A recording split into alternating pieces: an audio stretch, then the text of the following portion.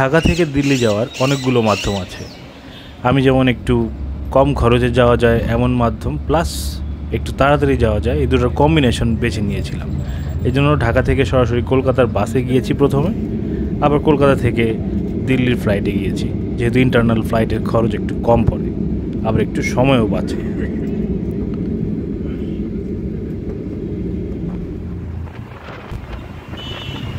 দিল্লি পৌঁছাতে রাত হয়ে গিয়েছে। আগে থেকে হোটেল বুকিং দিয়ে রেখেছিলাম, তাই খুব একটা সমস্যা হয়নি। হোটেল আমি অনলাইনেই বুকিং দিয়ে রেখেছিলাম। হোটেলের নাম দ্য এম্পোরিও। এটা পাহাড়গঞ্জে অবস্থিত, নিউ দিল্লি রেল স্টেশনের 1 নম্বর প্ল্যাটফর্মের খুবই কাছাকাছি।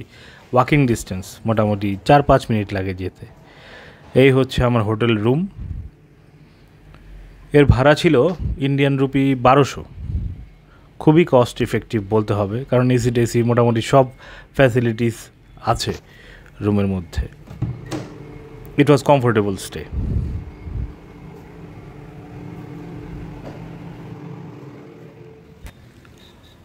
সকাল সকাল বেরিয়ে পড়লাম দিল্লি ভ্রমণে।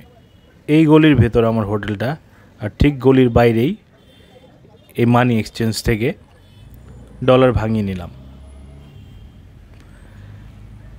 দিল্লি ট্যুর আমি এবার পুরোপুরি দিয়েছি হচ্ছে উবার সিএনজিতে, মানে উবার চালিত অটোরিকশায়। বাংলাদেশে যেমন উবারে সিএনজি পাওয়া যায় না, বা শর্ট ডিস্টেন্সে অনেক বেশি ভাড়া আসে, কিন্তু দিল্লিতে দেখলাম উবারে খুবই কম ভাড়ায় খুব স্বচ্ছন্দ মতো ঘোরা যায়। প্রথমে চলে আসলাম বিড়লা টেম্পল। এটা লক্ষ্মীনারায়ণজির মন্দির। ইন্ডিয়ার প্রত্যেকটা মন্দির যতগুলোতে গিয়েছি আসলে এদের নির্মাণ শৈলী আমাকে মুগ্ধ করেছে। আমাকে কেন, আসলে যে কাউকেই মুগ্ধ করবে। লক্ষ্মীনারায়ণজির মন্দির ঘোরার পরে নেক্সট ডেস্টিনেশন ছিল রেড ফোর্ট। সকাল সকাল বেরিয়ে পড়ায় মোটামুটি ভালো মতোই কাভার করতে পেরেছি। এখানে খেয়াল রাখতে হবে, উবার ছাড়া যদি এমনিতে অটোরিকশা ভাড়া করা হয়, মানে আনইউজুয়াল দাম এরা চাইবে। যেমন বিড়লা মন্দির থেকে রেড ফোর্টের ভাড়া, এমনিতে আমি যখন অটো ঠিক করতে যাচ্ছিলাম ভাড়া চেয়েছে 200 টাকা, কিন্তু আমি যখন উবারে ভাড়া ঠিক করলাম দেখলাম মাত্র 76 রুপি। এই স্ক্যামগুলো থেকে সাবধান থাকতে হবে। এজন্যই কোথাও ঘুরতে যাওয়ার আগে একটু গবেষণা করে গেলে মোটামুটি কম খরচে বা কনভিনিয়েন্টলি ঘোরা যায়।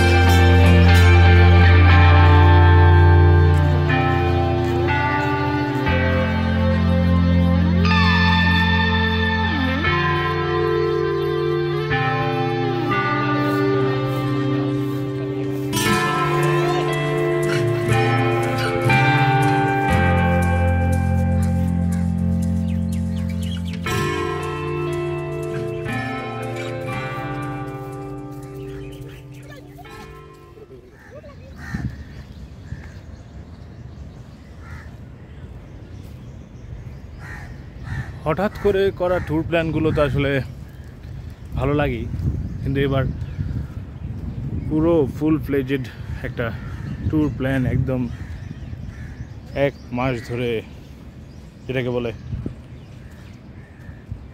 প্রপার প্ল্যানিং করে এসেছি, কারণ এসেছি দিল্লি।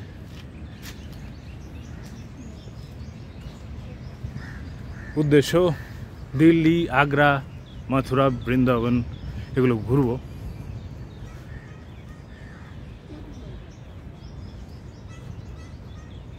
গতকাল যখন প্রথম দিল্লির মাটিতে পা রাখলাম, আসলে একটা অদ্ভুত এক্সাইটমেন্ট এবং ভয় একই সাথে কাজ করছিল। আজকে যখন বেরিয়ে পড়লাম সকালে, আসলে তখন থেকে মনটা আনন্দে ভরে উঠেছে, কারণ সবসময় নতুন কিছু দেখার, নতুন কিছু জানার এই শখটা আমার আসলে শুধু শখ না, এটা একটা পিপাসা, এটা ক্ষুধা, এটা আমাকে সবসময় তাড়িয়ে বেড়ায়। ইন্ডিয়া এতবার এসেছি, কিন্তু ইন্ডিয়ার রাজধানীতে আসিনি কখনো।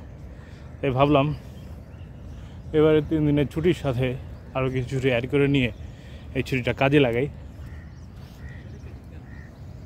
তাই 1 মাস আগে থেকে air ticket, train ticket, even এই স্পেশাল প্লেসগুলোতে ঢোকার যে টিকিট, সেগুলো আমি অনলাইনে কেটেই ফেলেছি রিস্ক নিয়ে। যদি বাই চান্স প্ল্যান ফেল করে তাহলে আমার টাকা সম্পূর্ণই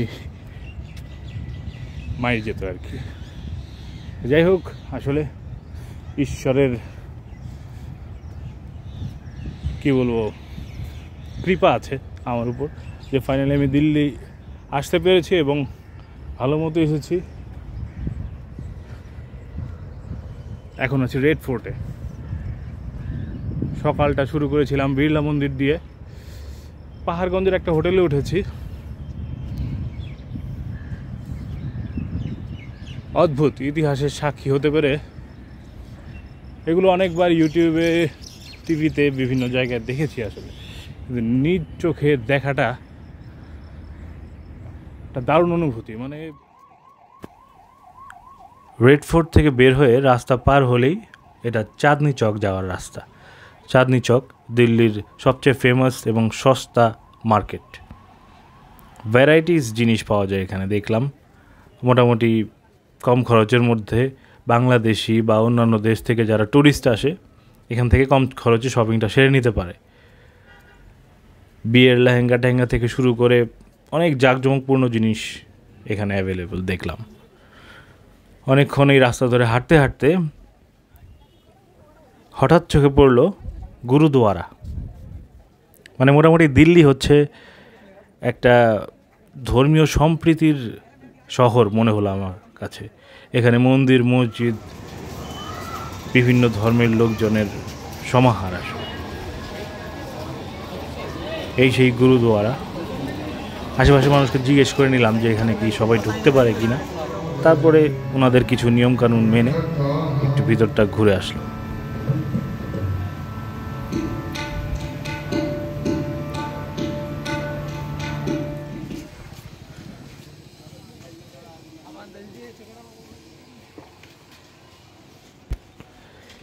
এমনিতে বন্ধুবান্ধব বা ফ্যামিলি নিয়ে ঘুরতে তো মজা আছেই, কিন্তু সলো ট্রাভেলিংয়ের সবচেয়ে বড় অ্যাডভান্টেজ হচ্ছে যখন যেভাবে খুশি ঘুরে বেড়ানো যায়। পায়ে হেঁটে, সিএনজিতে করে, রিক্সায় করে, সকাল দুপুর গভীর রাত, যখন খুশি তখন। যাই হোক, এভাবেই ঘুরে বেড়াতে বেড়াতে প্রচণ্ড ক্ষুধা পেয়ে গেল। বসে পড়লাম হাতের নাগালে যে হোটেল পেলাম সেইখানেই। দেখতেই পাচ্ছেন এই থালির মূল্য ছিল মাত্র 200 টাকা। পেট ভরে খেয়ে আরও মন ভরাতে চলে গেলাম জামা মসজিদ। জামা মসজিদের বিশালতা আসলে শব্দে বর্ণনা করার মতো না। এটা মনে হয় এশিয়ার সবচেয়ে বড় মসজিদ, আর maybe I am wrong, but এর বিশালতা দেখে আমার সেটাই মনে হয়েছে। এটা কোনো হেরিটেজ সাইট না, এটা কিন্তু অপারেটিং মসজিদ, মানে এখানে এখনও নামাজ পড়া হয়।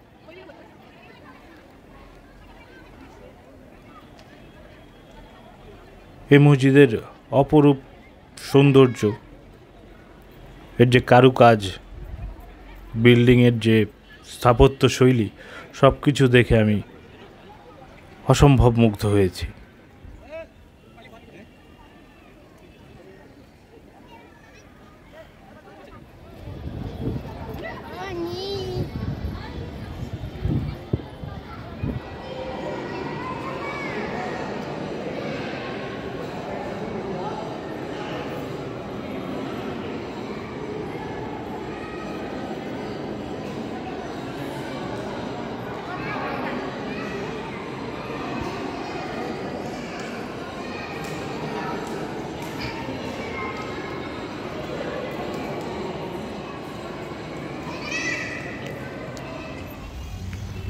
সেই সকাল 8টা থেকে দুপুর 2টা পর্যন্ত ঘুরতে ঘুরতে আমি কিন্তু টায়ার্ড, তাই এখন হোটেলে ব্যাক করছি।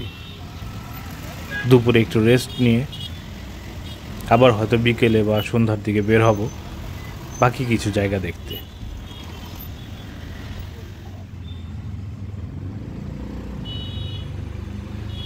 যেই কথা সেই কাজ, সন্ধ্যাবেলা বেরিয়ে পড়লাম ইন্ডিয়া গেট দেখতে।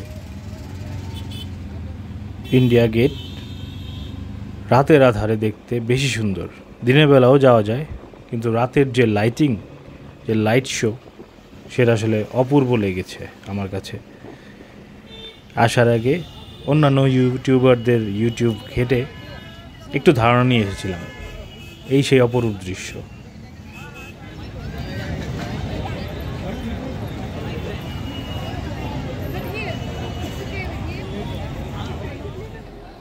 ইন্ডিয়া গেটে যাওয়ার এটা হচ্ছে মাটির নিচ দিয়ে একটা রাস্তা পারাপারের জন্য এই ব্যবস্থা করেছে সরকার। এই রাস্তা দিয়ে একদম ইন্ডিয়া গেটের কাছে চলে যাওয়া যায়। দেখতেই পাচ্ছেন অসম্ভব ভিড় ছিল, কিন্তু কাঙ্ক্ষিত সেই ইন্ডিয়া গেটের একদম কাছাকাছি চলে গিয়েছিলাম। ইন্ডিয়া গেটটা ছুঁয়ে দেখলাম, এর সামনে মানুষ অতি ক্ষুদ্র, চারপাশে পরিবেশটা যথেষ্ট সুন্দর, পরিষ্কার পরিচ্ছন্ন এবং ওয়েল মেনটেইন। একটা জিনিস খেয়াল করলাম, ইন্ডিয়া গেটের এই দেয়ালে আসলে খোদাই করে মনে হয় এখানকার শহীদদের নাম লেখা আছে। খুবই ক্ষুদ্র এবং সূক্ষ্ম কাজ। ইন্ডিয়া গেট দেখে পরবর্তী ডেস্টিনেশন ছিল নিজামুদ্দিন আউলিয়ার মাজার। মাজার প্রাঙ্গণে যাওয়ার প্রায় 10 মিনিট আগে থেকে বিভিন্ন দোকানওয়ালারা জুতা রাখার জন্য ব্যস্ত হয়ে উঠেছে, কারণ জুতা রাখলেই হয়তো 10 রুপি বা 20 রুপি তারা পাবে। মানে খুবই একটা এম্বারেসিং সিচুয়েশন। যাই হোক, এই সেই নিজামুদ্দিন আউলিয়া ওনার মাজার।